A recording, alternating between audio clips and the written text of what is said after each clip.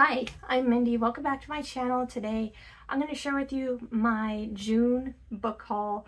I picked up quite a few books in June all on one day because I saw that there was going to be a book signing with Angela Sylvain at Barnes & Noble by me.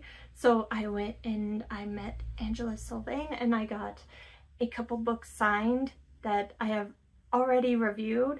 I'll link those reviews down below if you want to hear about the books, and I'm going to link Angela's Instagram down below so you can check her out. While I was at Barnes & Noble, I got a lot of books. Then when I got back to town, I went to my indie bookstore in my town and got these 4 big books. So let's look and see what I got. Starting with Barnes & Noble, I'm going to start with Angela's books. So I got Frostbite. I love that cover. So colorful. And The Dead Spot by Angela Sylvain. And they're signed with little notes. And I picked up all these little extra swag. This is her logo, the Cheerful Goth. And then this one is for Frostbite. Little gopher. And a card for Chopping Spree, which is going to be re-released soon. This is her other book. And then 2 bookmarks, 1 for each book. So that was so cool. I've never been to like a live author signing. That's so cool. Other than like Comic-Con, stuff like that. This one, Frostbite, is a novel that takes place in the 90s. It's a science fiction horror, kind of. It has 19-year-old Raylene who sees something crash land behind her trailer park, and it's a comet, and there's something in the comet that gets loose in the town and causes a lot of problems. It seeps into the ground and infects the prairie dogs. Okay, and then The Dead Spot is her collection of short stories that I just recently finished. I really loved this collection. Then I looked around in the horror section of Barnes & Noble's and I found quite a bit there. They had a lot of good books in stock, which was awesome. So I picked up Nightfire's, one of their latest, or one I've especially had my eye on. That's Night's Edge by Liz Kieran, and this is the first book in a series. I believe it is vampires. Yeah, and the second book just came out, so I guess this isn't their newest, right? The new book is First Light. And I picked up The Auctioneer by Joan Sampson. This is a reprint of a vintage horror book. It was also chosen for the Paperbacks from Hell line from Valancourt. It's one that I've been meaning to read.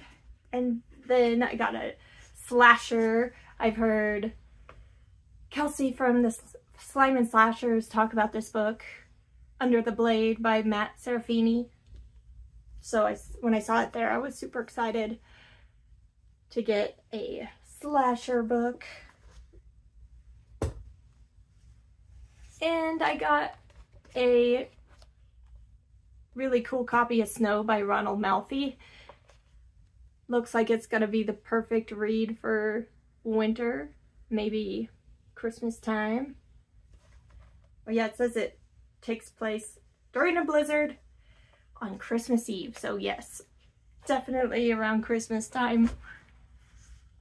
And another reprint of a vintage horror book. This one is Necroscope by Brian Lumley. I just was so impressed they had this really awesome big floppy paperback brand new copy of Necroscope. So I've always been looking for the first book whenever I go looking at used books, and I never find the first book. I find some others in the series, but yay! And that's everything I got at Barnes & Noble other than a white chocolate macadamia nut cold brew, which was delicious. Then I went home to my hometown and went to the indie bookstore and got a few books. First of which is a manga, Uzumaki by Junji Ito. And this is a horror manga about spirals. Creepy spirals.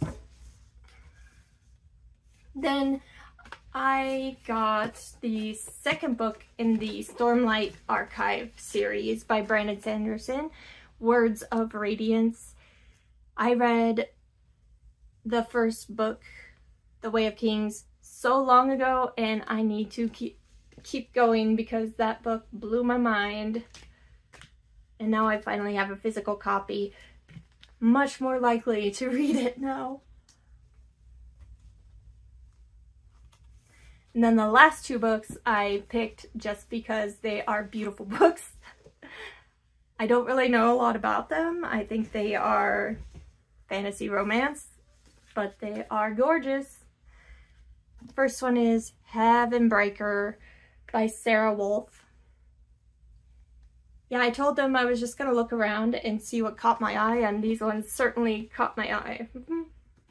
The back says, I cannot stop death, but I can make it think twice.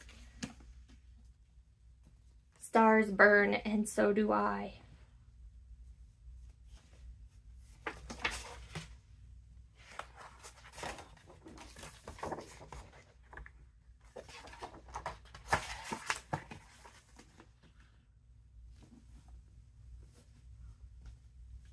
It's just so pretty.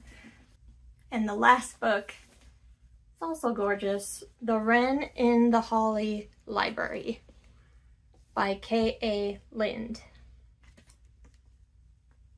Ooh. It's got beautiful holly edges.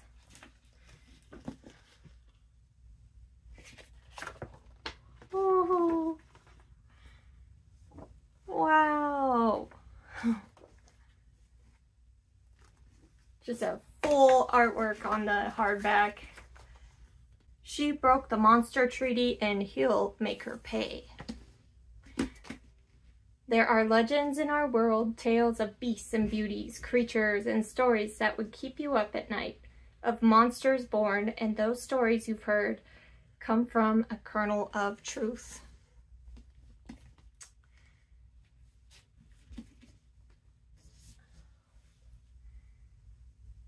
Those are all the books that I picked up in June. Let me know if you've read any of these books and what you think of them. Have you heard anything about some of these books I didn't know about? Like these two. Let me know what you think down in the comments, and I'll be back very soon with another book-related video. Thanks. Bye.